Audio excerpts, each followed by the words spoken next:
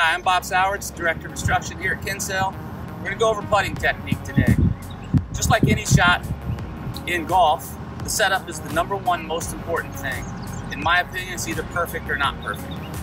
So when we talk about putting technique, the setup, we want to get the ball position right on the left chest. If you have a logo on your shirt, it's going to be right there.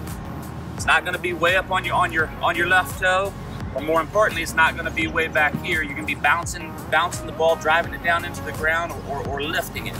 So what we want to do is play it on our left chest, which is approximately 2 balls inside the left heel. We're going to try to get the feet parallel to the line that we want to hit it on, and get the eyes just inside the ball. So your eyes would be more over the hosel of the ball as opposed to the actual ball itself.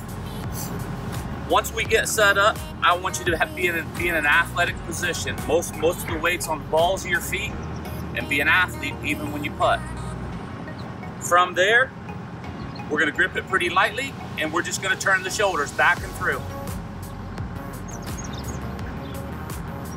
You do that, you're going to make a lot of putts.